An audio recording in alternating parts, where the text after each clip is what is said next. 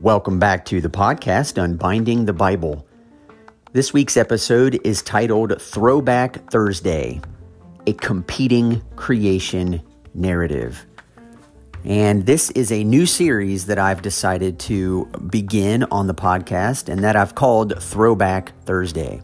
And the intention of this series, which again will be sprinkled throughout the podcast in various weeks, is to highlight some of the best episodes throughout Unbinding the Bible. Now, by best, I simply mean those whose themes that I discuss on those particular episodes I find to be incredibly important to understand if we want to be faithful interpreters of the Bible and or recognize ways in which some of the themes that I'm bringing up really do have incredibly relevant application to modern day issues that Christians need to be prepared to face. These episodes might also be those that I've received the most discussion and the most feedback from by listeners like you.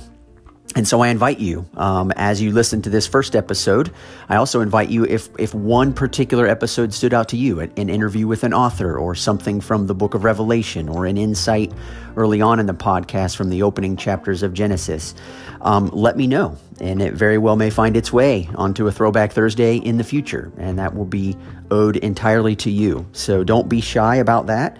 I'm very excited about Throwback Thursdays. This gives me an opportunity on particularly busy weeks to pull an episode up, but I also realize now that we've been doing this for over 3 years, there's a lot of material in the past that is still foundational for my own understanding. And yet if you've joined the podcast anytime along its journey, you may not have gone back and listened to every episode. And so on Throwback Thursdays, I will not be putting these in any particular order, but I simply wanted to insert episodes that I felt were challenging. And to be honest with you, some of the episodes I'm going to choose are ones that were particularly powerful to me. So in the study of my own preparation for the podcast, there are weeks where I am visibly and noticeably affected by the messages that I'm bringing to you, because I learned quite a bit as I prepared each and every one of these episodes. And so the episode that you're going to listen to here is all the way back to number 4. I believe this was published in October of 2018, so this is a long way back. And I will explain the episode. I have simply pulled it straight out of its file and inserted it back in here, and so you will hear the same shaky tenor of my voice or the same approach that I had at the very beginning. I've kind of developed my time as I've gone and gotten a little more comfortable with you as the listener and in my own speaking, but I want you to experience it as you may have experienced it in real time if you were one of the first listeners on the podcast when it was first released. I go into plenty of detail in explaining what this competing creation narrative is, but one of the reasons why I find this so valuable, as I will actually share on the episode, is because I still think that while many Christians today hold to a Genesis 1 understanding of the creation narrative, just to state that we believe that isn't as important as it actually is to be gripped by the realities that it is communicating when we say we believe it. Because there were, in fact, creation myths. Origin stories is all I mean by the word myth. An origin story that has actually captured the hearts and the imaginations of Christians more, in my opinion, than the actual Genesis 1 narrative. And so by bringing this Babylonian creation myth to the forefront, it gives you and it gives me the opportunity to imagine how Genesis is written to counteract that, and how as faithful followers of Jesus and as lovers of the Word, we are able to reposition ourselves to truly embrace the way Genesis describes creation and not the way the Babylonians used to celebrate it. And so I'm encouraged. I got lots of discussion from this episode, sometimes from people that I heard nothing else from any other episode. And so I thought this would be a great one to launch Throwback Thursdays with. I think you're going to like it. I'm excited that you're tuning in. Feel free to share this with a friend if you think they could be encouraged by it. And as I said, in the weeks and months to come, look for randomly tossed in Throwback Thursdays, where we will revisit an episode somewhere in the podcast that I think is significant for our time. So with all that, I leave you with the first Throwback Thursday.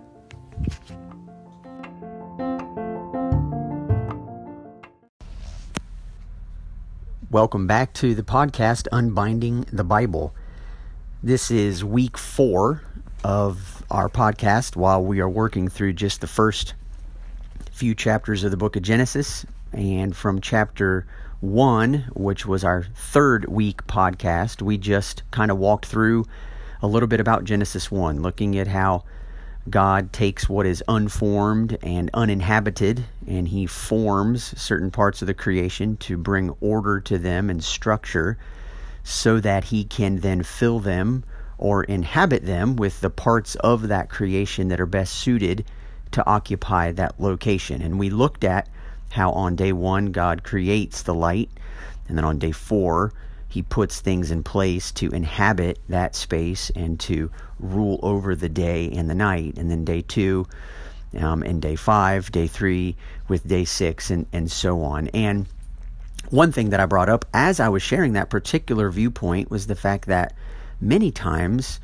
Christians, sometimes non-Christians, have some of their own ideas in mind when they come to a passage like Genesis 1, and without meaning to, or maybe they do mean to, but sometimes it's very unconscious, is that we read a passage of Scripture and try to make sense of it as it relates to our own context. And this is not only understandable, but it's totally normal that we would do this. And yet, with the Bible, it's very important for us to remember that these passages were written in a particular context to a particular people at a time when there were other ideas about how the world began and the way that those ideas actually helped shape the way people chose to live their lives. And the Bible is powerful in that it is able to speak to a people in their own time, in their own context. And it doesn't mean that the Bible doesn't speak to us at our own time, in our own context. It just means that when the Bible speaks to its particular context, the more we can learn about that time and about those circumstances, the more equipped we are to really receive the Bible's overall message, both for that time as well as for our own. And so today, I wanted to point out a particular myth, if you will, a story, a narrative, a competing creation narrative that was viewed by many of the cultures surrounding Israel and had actually, and we will see as we read through the Old Testament, found its way into being believed by the Israelites themselves. It's a particular way of understanding the world that ultimately originated with Babylon, who, if you know, from the Tower of Babel story in Genesis 11 on through the very nation that is responsible for bringing Judah into exile and destroying the Jerusalem temple, Babylon is also used as the code for Roman oppression in the book of Revelation to describe the kinds of worldly empires that are opposed to God and his ways. And because that's the case, Babylon also, the worldly kingdoms of this world also have an idea about the way the world came into being that directly affects the way they look at the world, how they treat the people in the world, how they look at societies and societal structures in the world, how they think about what it means to rule, how they think about what it means to be made in the image of whatever kind of God or gods they believe are responsible for their creation. And this is all really relatively simple. But what I find quite amazing is that I grew up most of my life never ever even hearing about the particular narratives that were believed by some of these other people groups. And the reason I didn't, or maybe I heard that such things existed, but I just chose to ignore them under the heading of, well, we know that other gods aren't real. we know that they're just figments of people's imaginations. So these old ancient stories don't really do anything for us because we know that they aren't real. Now, that might be in some sense true. It might be untrue in another sense. But it's a really naive view to believe that because we claim that the gods of the nations aren't real, therefore it's not worth our time to understand where they are coming from and how they view the world, is not only naive, but it's extremely irresponsible. Because what it fails to do is it fails to put ourselves in the actual position of real people, particularly the Israelites, whose entire culture, being surrounded by these pagan nations and kingdoms, had communicated their own views of the way the world worked, and Israel got sucked right in. And unbeknownst to Israel, began to imagine that the way their God worked was in subtle ways similar to the way these other gods worked. And one of the things that the Bible repeats over and over and over, particularly in the book of Isaiah, is God saying to his people, I am the Lord. Apart from me, there is no other. Who will you compare me with? What am I like? What in the creation will you look at to compare me with?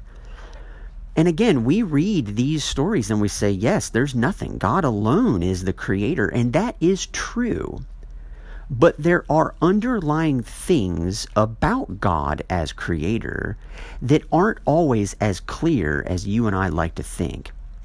There are certain attributes of God that people are drawn to based upon the things that they think they need at a particular moment and what they think the motives God had were when he created the world.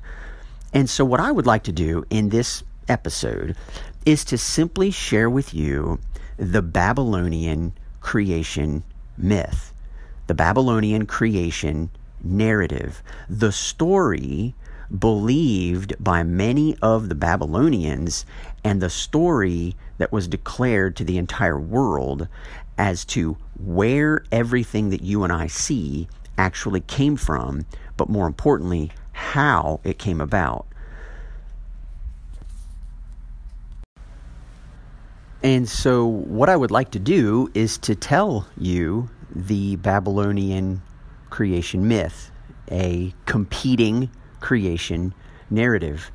And again, the main reason I would like to do so is because how you and I think God created the world and placed himself as ruler over it, and the reasons he's chosen to do so, will directly affect how you believe you and I are called to image this God when we create, when we rule, when we cause the creation to flourish. So one of the things being made in the image of God means is that who we think God is and how we think God acts directly affects who we think we are and how we think we act. There is a direct relationship always between the two.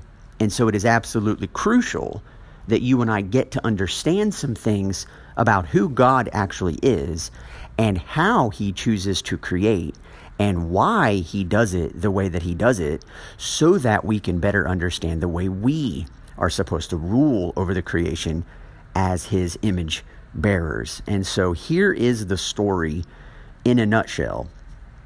In the beginning, according to this Babylonian myth, Apsu, the father god, and Tiamat, the mother god, give birth to all the gods. The younger gods that they give birth to make a bunch of racket.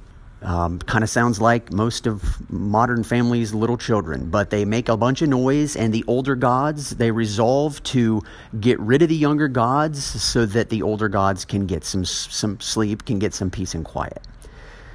Well, the younger gods uncover the plot before the older gods put it into action, and they kill Apsu, the father god. His wife, Tiamat, the mother god, who is also known as the Dragon of Chaos, plots her revenge against the younger gods for killing her husband. Now, these younger gods are terrified by Tiamat, this dragon of chaos, and they don't know what to do about her coming rage and wrath. And so these rebel gods, they turn for salvation to their youngest member, Marduk. And he negotiates a steep price for these other gods. If he can step in and do something to ward off Tiamat's wrath, then they must give him all of their power as they gather together in the assembly of the gods. He's got to be made chief and an undisputed ruler holder in the assembly of all of their gods. And so they grant him this promise. They say, sure, whatever you want, you just need to protect us from this goddess who is out to kill us. And so he takes the promise. He goes after Tiamat. He catches her in a large net. He drives an evil wind down her throat. It extends her stomach into a very large stomach. He shoots an arrow that bursts open her stomach and pierces her heart, and he kills her.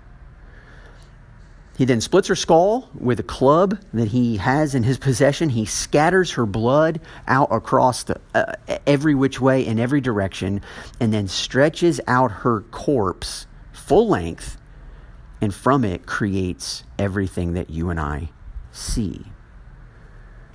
Now, that's quite a story. And you might be tempted to think, well, that has no relevance to you and to me, but I want you to notice a few of the elements inherent in this particular creation narrative.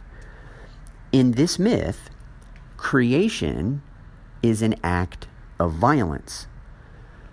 Marduk murders and then dismembers Tiamat. And from her dead body, he creates the world that you and I see every day. So what this myth actually teaches is that order is established by means of disorder. And that chaos, symbolized by the dragon of Tiamat, is prior to order, represented by Marduk, high god of Babylon. He comes in through violence and brings order and peace to the realm of the gods and therefore all of creation. In this story, evil precedes good. The gods themselves are violent, and they use violence to bring about order. Now, if you read this myth or you know this myth and you were to, as the Israelites were, come to Genesis 1 and listen in on the way the creation of the world is explained from Genesis's vantage point, you'll notice a whole lot of things that are very diametrically the opposite of that particular creation myth. The Bible portrays a good God who creates a good creation. It doesn't talk about a God who is upset by something. It doesn't talk about a God who's plotting some evil scheme to kill someone with them then having rage on him for having already murdered someone. None of that is present in the story. Chaos, the Spirit of God hovering over the surface of the deep, the darkness, the emptiness, the void, the unformed parts and uninhabited parts of the creation, the chaos does not resist order.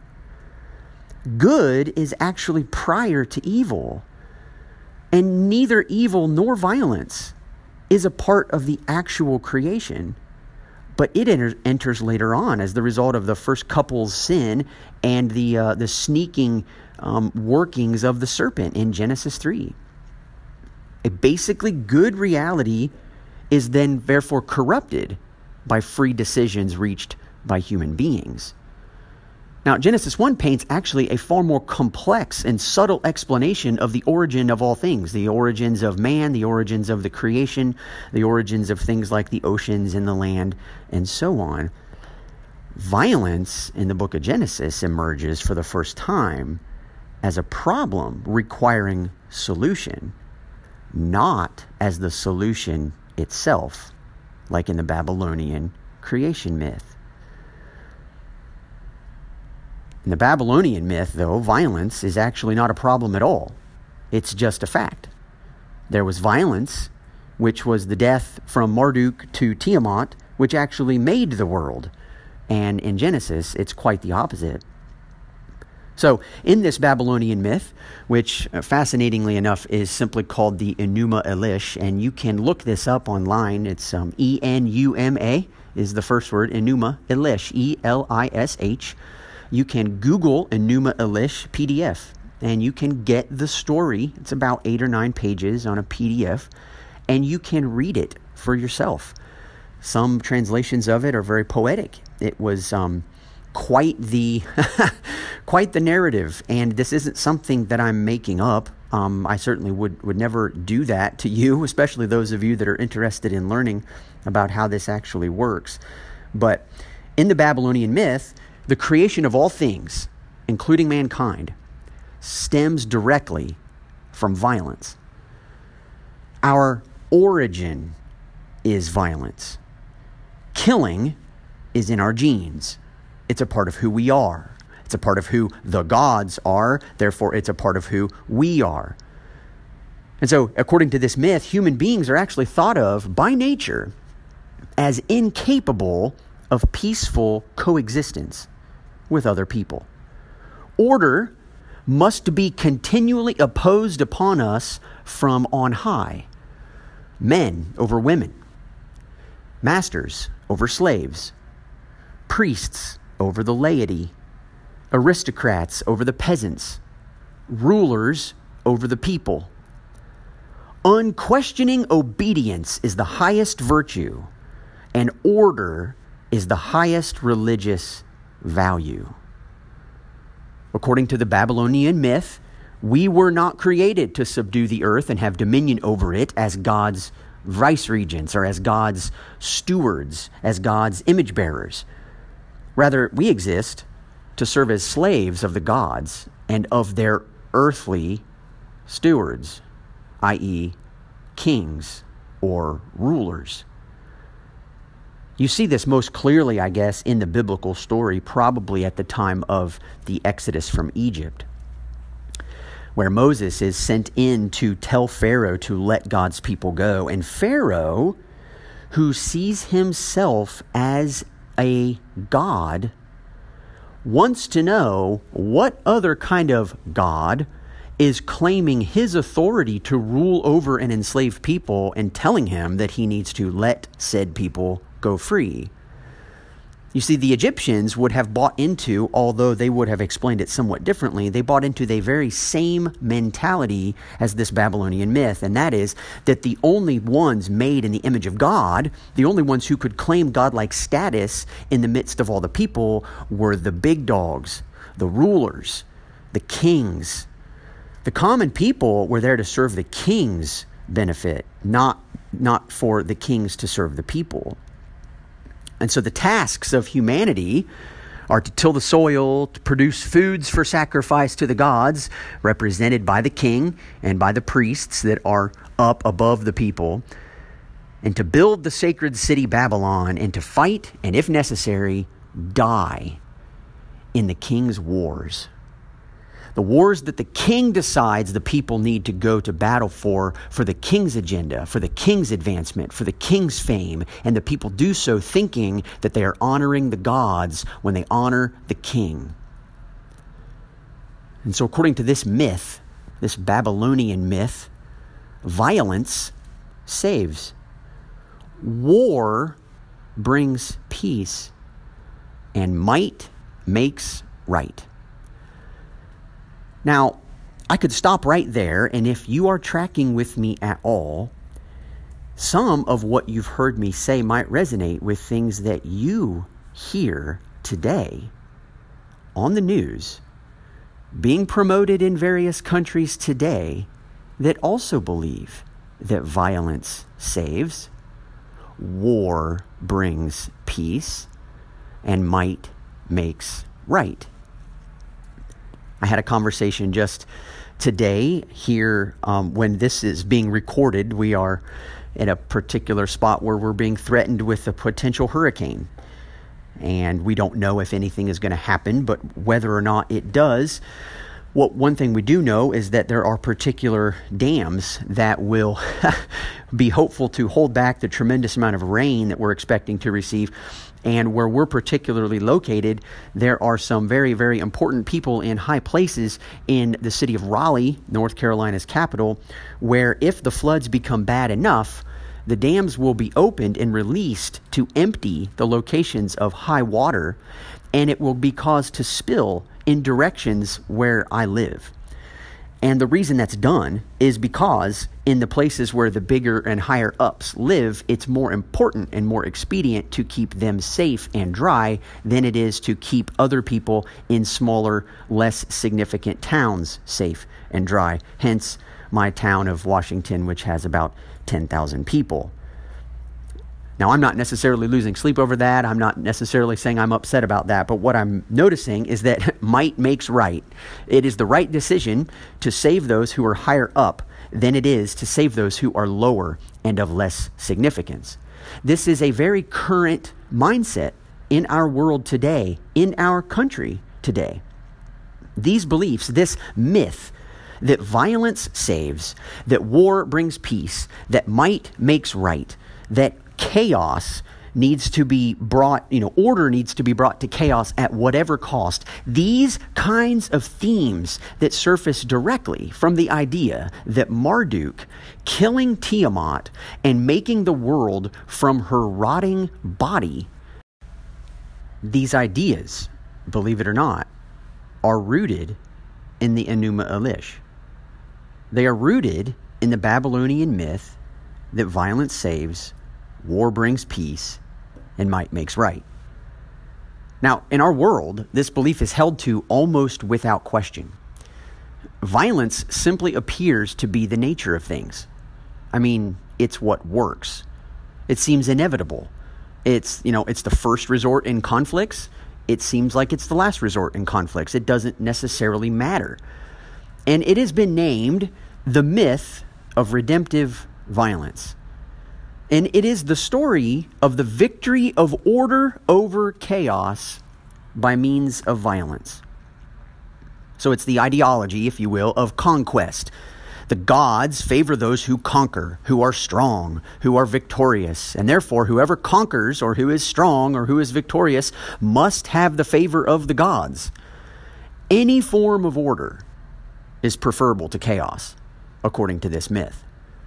So therefore, peace through war. Well, we don't think war is necessarily a great thing, killing people and going to battle, but because of the sake of peace, we will fight a war which will bring peace. And so it is basically any form of order is preferable to chaos. And so even though war is ugly, it is not as ugly as what could have otherwise been there. Therefore, peace comes through war.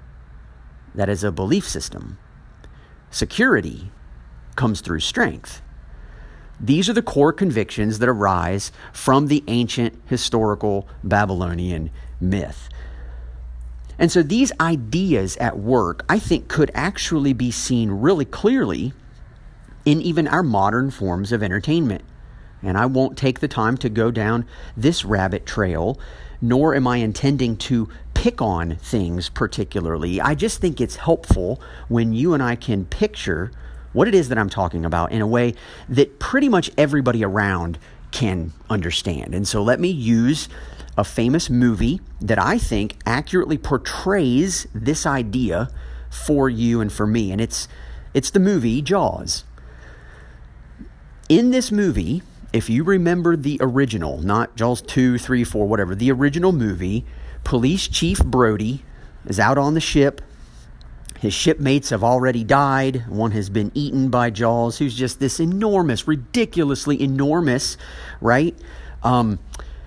Rage-filled dragon of chaos in a sort of way, if you will, kind of a Tiamat figure who resides in the oceans, these mysteriously dark, creepy places. It is wreaking havoc on this island of supposed fun and adventure, and threats are being given to shut down the island, stop people from swimming in the beaches.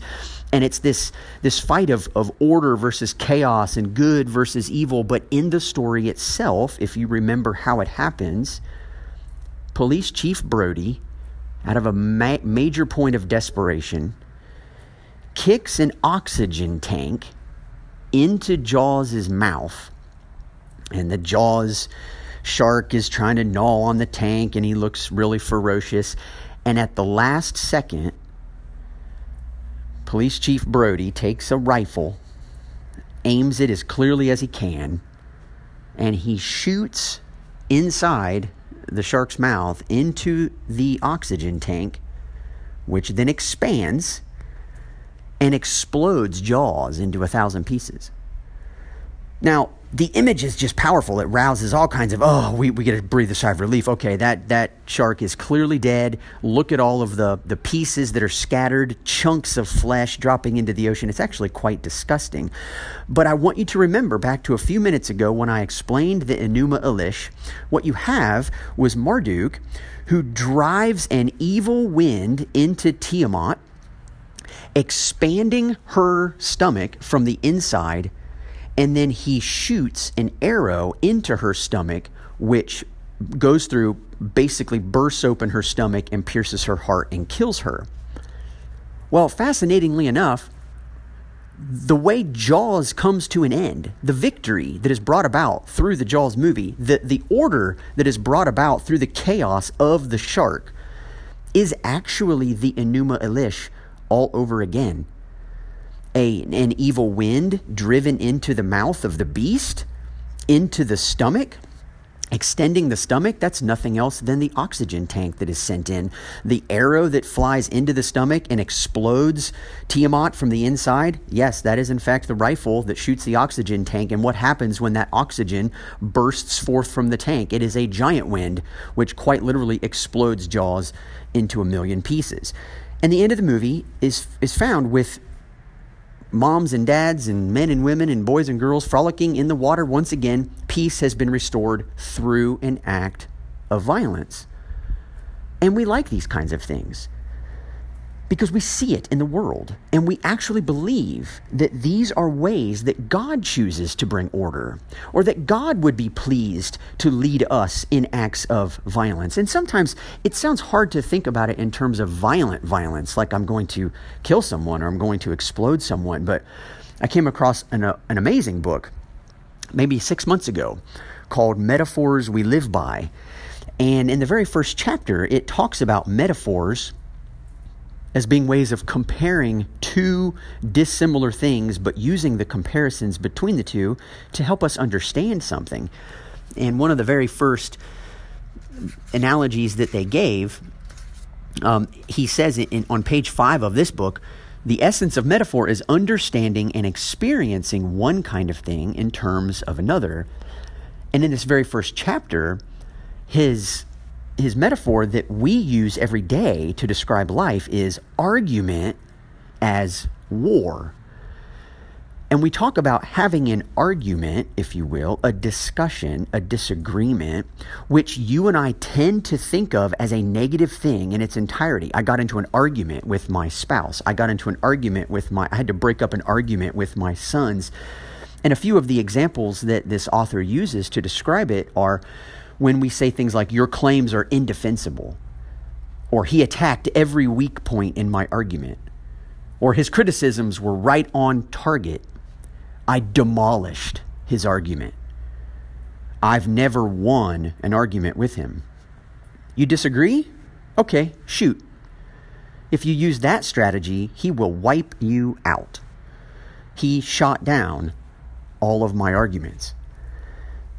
This is just commonplace for us in the way that we talk. And what I find that's most fascinating about this is that if we were to go to a different culture where reasonable, rational disagreement of opinion could take place, hopefully it could take place in our own culture, but if we watched two people sit across from one another at a table in a coffee shop and have a discussion about something where they were bringing counterpoints and they were offering rebuttals to something that their friend had spoken up, you might say, well, I don't know what it is that they're doing in there, but what they're doing certainly isn't called an argument, because an argument clearly has to involve rising blood pressures and veins popping out of the sides of one's neck, and quite a bit of yelling, and some getting frustrated, and some wanting to pull your hair out or wanting to push the person. Argument is war is so embedded into our culture that it is actually a rare person who can have an argument and remain calm, remain disconnected emotionally from what feels like sabotage, to prevent one from actually attacking verbally and emotionally, and maybe even physically, the person with whom he disagrees. And what I found most amazing about that is the idea that this whole thing is, I can bring order to this situation by means of violence. And what we choose to do quite often is, even when we feel that we are right in a particular position, let's even say in something that we think we are right about when it comes to God, how many times are we tempted and actually fall victim to the Babylonian myth, in that the way to bring about our rightness, the way to bring about order, the way to ensure that peace comes in this relationship where there is disagreement, the way I am going to convince you that I am right and you are wrong, is through yelling, getting upset, unfriending you, telling you off, giving you the silent treatment, whatever. Argument is war. Violence brings order. War brings peace. These are belief systems that, particularly when applied to God, oftentimes give people the right and the authority in their own minds to then go out and treat other people in the ways that they think God treats them. And so this idea is so deeply rooted in who we are as people that it actually causes us to put the brakes on. Who is God really? How does he create really? And when man comes along and messes it up, how does God respond? Is our God one who believes restoring order and peace to a fallen world is best done through violence? That is a question that every person must ask, and every person is going to have to face directly when Jesus comes onto the scene. It is one of the biggest reasons, I think, why those who looked for a conquering Messiah to be all that they thought he would be and missed him when he came, I think one of the main reasons they've done so is because subtly they have bought into a mixture of the Babylonian creation myth and the one that Genesis paints. And they actually thought that the way God was going to bring about his end-time order and the restoration of peace for the nation of Israel was going to be to violently overthrow Rome and everything that Rome stood for. And when Rome itself took out its violence on the one Israel thought was their king, the idea was not, did we misunderstand things? Their idea was, I guess Jesus wasn't the Messiah. Because their belief that violence brings order, violence is what makes things work in the real world. War is what brings about peace. Domination is what brings about security. Strength is what brings about victory. They had no category at all for the person of Jesus.